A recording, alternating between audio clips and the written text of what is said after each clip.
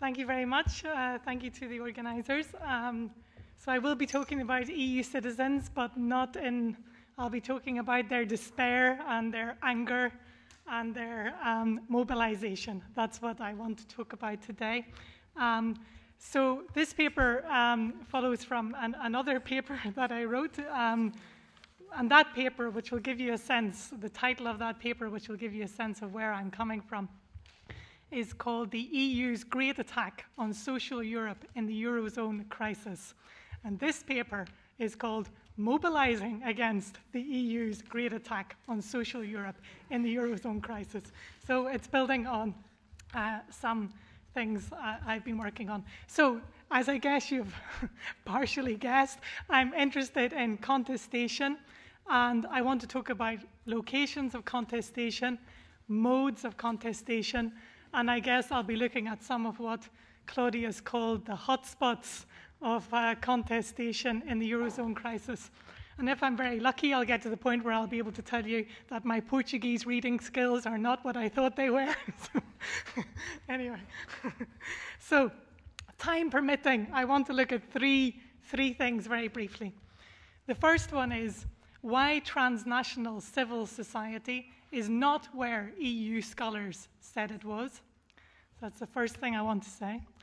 The second thing I want to look at are legal constraints and legal choices about mobilisation in the Eurozone crisis. And finally, I want to have a look at who is mobilising against the Eurozone crisis and how, insofar as that has not already been covered. So first, and as briefly as I can, why transnational civil society is not where EU scholars have often assumed. So here, to try and be concise, I'm going to take one recent and I think not at all unrepresentative example of the literature, and this is Rachel Tchaikovsky's 2007 book on the European Court and Civil Society, Litigation, Mobilisation and Governance. Now, she argues in this book that over time, transnational mobilisation has changed in Europe. So instead of having individual activists or informal groupings, over time it's become more collective, more transnational in highly organised campaigns and organisations, what she calls a true transnational civil society. Once mobilised, these groups have systematically impacted EU governance. And this, for her, is exemplified by the EU Civil Society Contact Group. Look at their website called Act for Europe. And she sees this as a perfect example of how highly institutionalised and collective EU civil society mobilisation became by the mid-2000s. So she says, look, they were all brought together to participate in the constitutional treaty process. And so she argues that by the early 2000s, civil society, as represented in particular through the environmental and women's movements, were a permanent and influential in the development and enforcement of relevant EU law. So my simple question, looking at this literature, was how has that all been going since the Eurozone crisis began? How has the European Women's Lobby, a star of her book, a star example of transnational civil society, been responding, for example, to the great attack on Greek women in the Eurozone crisis, which has been carefully and fully documented by the International Labour Organization? So I go on their website, and what do I find relating to the Eurozone crisis? Absolutely nothing. Absolutely nothing. Now, so I thought, well, maybe a bad example. Let me go and look somewhere else. Surely the European Anti-Poverty Network is going to have something to say about the slashing of social benefits, jobs, minimum wages over the last 3 years. Now, when I looked 2 weeks ago, nothing. But sadly, they ruined my argument by yesterday putting something on the website saying that they held their executive committee meeting in Athens as an act of solidarity. And the content of that meeting was to talk about the EU budget. So Anyway, the point here is simply, let's not call this transnational civil society. This is a complete misnomer. Instead, it's some kind of special part of the EU policy-making fabric, and that's all it is. So if we want to look for transnational civil society in Europe, we need to look somewhere else. So this is a good demonstration of that fact, I think. Secondly, mobilisation, and here I'm going to be a bit more lawyerly, but then we'll become totally non-law at the end, so don't worry. So here I'm interested in legal constraints and legal choices in terms of contesting the Eurozone crisis. I want to give an example of a legal constraint. We can see Eurozone law constraining mobilisation and full democratic debate by looking at the position of Irish trade unions in the referendum held in Ireland on the European Stability Mechanism on the 31st of May this year. Now, what is the legal constraint on democratic debate?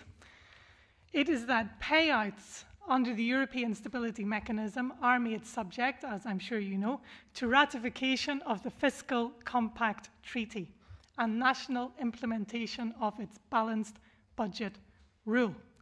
Now, while no Irish union was in favour of the treaty, the Irish Congress of Trade Unions felt compelled, and this was very much reported and talked about in the press, unlike in the referenda on the EU Nice and Lisbon treaties, not to take a position. They felt they were unable to take a position in this debate because they were fearful that their country could be denied access to the European Stability Mechanism if the treaty was rejected.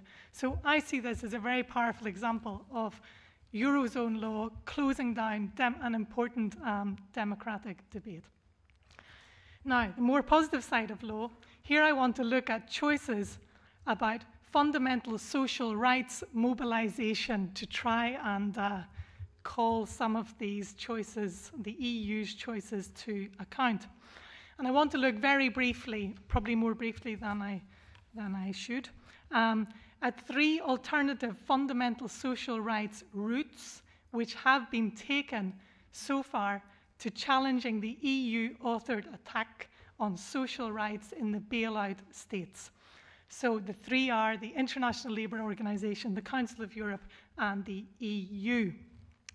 And in a way, all of this, as I think someone said, Helen, everything is changing very rapidly, and in fact, all these things have just reached a critical juncture, I would say, because we're really now starting to get important decisions on compliance with fundamental social rights in the Eurozone crisis. So this is an interesting moment.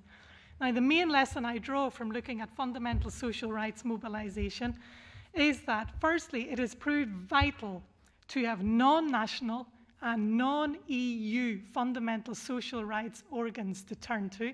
You need it somewhere outside the EU. But that, secondly, precisely because of this potential weakness of the EU, it's very important that the EU is also asked about compliance with fundamental social rights in the crisis. So, International Labour Organization, now this is a story of the Greeks, all right? All this part is a story of the Greeks, who were very active in turning outside the EU very quickly to other fundamental social rights organizations to ask for support and condemnation of what was happening in Greece. So in July 2010, shortly after the first Greek bailout had been agreed, the General Confederation of Greek Workers filed urgent observations with the ILO Committee of Experts on the application of conventions and recommendations for non-observance by Greece of 11 ILO conventions, including some core ILO, core labour rights. The ILO had a look at Greece and they said, oh my God. So they said, please, this is so big, so pervasive, so complex, we need to send a high-level mission to Greece before we can work out our position in relation to core labour rights. And this mission The high-level mission visited Greece from the 19th to the 23rd of September 2011. This visit exceptionally extended its mandate in order to visit the IMF and relevant EU institutions, and it produced a 70-page report which is really worth reading. Following from that report, last week, the Central ILO Committee on Core Collective Labour Rights, the Committee on Freedom of Association, gave its views on these Greek complaints in light of the high-level mission report and further information gathering. And basically, it says, right, we're going to keep this situation under review, but it warns Greece, looking at its previous well-established jurisprudence on what is permissible in times of economic crisis and stabilization, that Greece in many areas is sailing incredibly close to the wind, and in certain areas has definitely crossed the line of breaching core labour rights protected by international human rights law. So that's the ILO. The other fundamental social rights location targeted very rapidly by Greek civil society has been the Council of Europe, and more specifically, the European Social Charter system. How am I doing? You have 7 more minutes. Oh, excellent. So, the European Social Charter, as many of you will know, operates through a twin-track procedure. One is a reporting system where the states have to send in reports and then the committee examines and gives its conclusions. But the other is a collective complaints procedure. All 3 Eurozone bailout states have accepted the collective complaints procedure, and this has opened up important complementarities between the reporting system and the collective complaints procedure.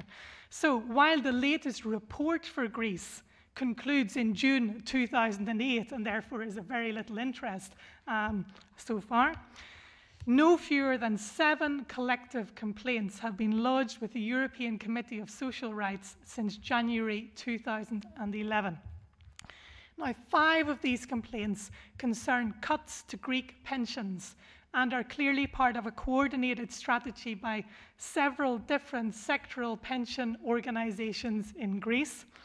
And the other 2 complaints, which have now been decided and the results made public very recently, concern employment and labour rights violations in Greece as a result of the bailout documents. And these complaints constitute really very precious resources, I think, for understanding more precisely the legal and political context in which labour rights were drastically altered. And I think it's a real bonus that the European Committee of Social Rights is a decision maker on these issues. Why?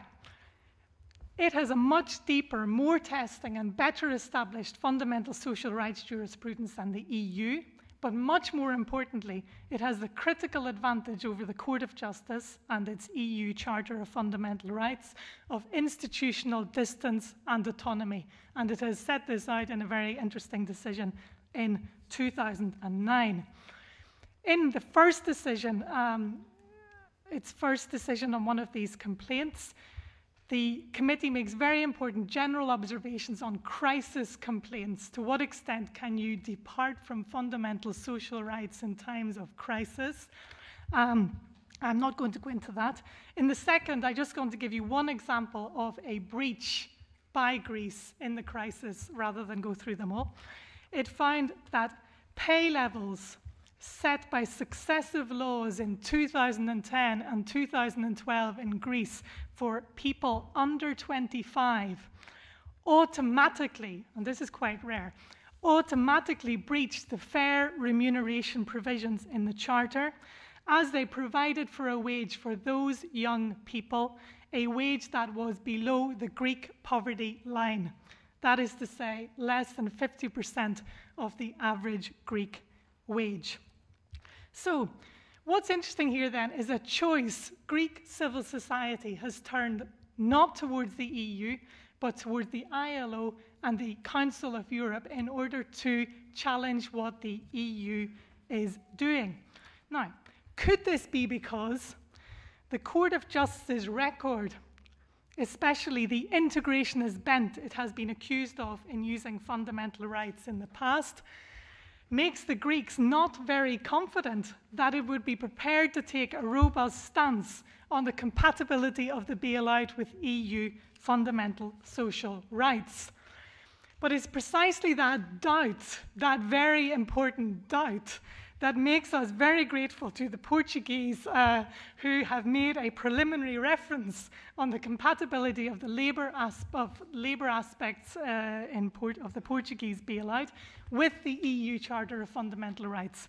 Now, this preliminary reference from the Oporto Tribunal asks whether a 2-month salary cut for public servants in Portugal breaches various provisions of the EU Charter of Fundamental Rights. Most centrally, Article 31(1) of the Charter, which says, every worker has the right to working conditions which respect his or her health, safety, and dignity. And I must say, nearly all the questions are geared around the dignity question, which I think is also very interesting. So I think I just can't wait for this decision, because this will be a true test of the Charter of Fundamental Rights' social value, as well as of the Court of Justice's commitment to social Europe. I see Miguel already laughing, but it's Portugal. So finally, and very, very quickly, am I up? 2 minutes. Who is mobilising and how? And here I want to say thanks to lots of researchers in the law department who've been gathering documents for me. I still need to find out more, but some interesting things we can note. Very variable mobilisation. So, for example, in some countries, Latvia, Ireland, there has been very, very little public mobilisation against the bailout measures, whereas in the 3 southern European bailout countries, people are certainly responding in very many public ways to the social crisis and its effects on them. Modes of mobilisation. One important and indeed, sadly, effective mode of mobilisation, which I won't talk about more now, is suicide. And this has recently had a major impact on the eviction law in Spain over the last few weeks. Secondly, strikes and demonstrations, allied with national legal initiatives, including constitutional litigation. And here there's a very interesting example from Portugal. Indeed, the Portuguese Constitutional Court has already struck down the law that has been referred to the Luxembourg Court in July this year on constitutional grounds, but with a weird retroactivity limitation. And there are really many things to say here. I mean, on the 15th of September this year, there was a huge mass public demonstration in over 30 Portuguese cities, and this was the largest mass mobilization in Portugal since the revolution in 1974. So important things are happening. Finally, last but not least, signs of genuine transnational mobilization. Not the ersatz version I talked about at the beginning, but real stuff. So 14th of November 2012, we should see really as a day of firsts in Europe. First, we have a decision by the European Trade Union Confederation on the 17th of October 2012 for a large-scale mobilization to be held across Europe. This is the first time a European coordinated day of action entailed simultaneous strikes in 4 different countries. It was the first ever Iberian Peninsula general strike. Over 9 million people went on strike in Spain, plus over 2 million others who simply fulfilled minimum service obligations, giving a participation rate of 76%. And somebody talked this morning about 37,000 people taking a complaint to the German Constitutional Court. Well, what about this? Anyway, I'm going to stop there just to say I think this is an incredibly interesting and important time for social contestation, but I have not found it easy to do this research because when you go on the ETUC website, you don't get all this detailed information. So I think this is an area really ripe for research for people interested in legal mobilization and democracy in the Eurozone crisis. So I want lots of other people to start writing papers like this one. Thank you.